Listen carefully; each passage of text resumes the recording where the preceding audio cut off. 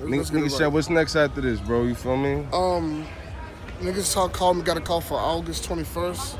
I don't know what's up yet on that, man, because we got to hear back from voting. We're going to see what's going on with that. I think next week we'll hear back from him and see if we're trying to get to 1 or 3 rounds. That's a dude named B Trills from We Go Hard. So we're going to see what we're going to do 1 or 3 rounds, but that's next. But today I got Dollaz. Today we're going to work on Dollaz. 3 rounds. Vicious. It's nasty. And you asked who I called with Brooklyn Carter and Jack Boy Maine? Yeah. That's going to be crazy.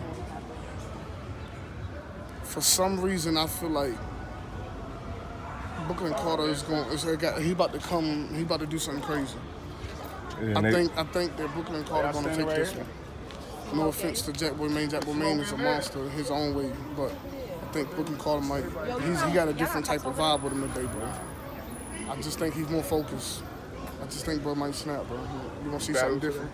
Yeah, Dollaz. What you about to do with you? Okay.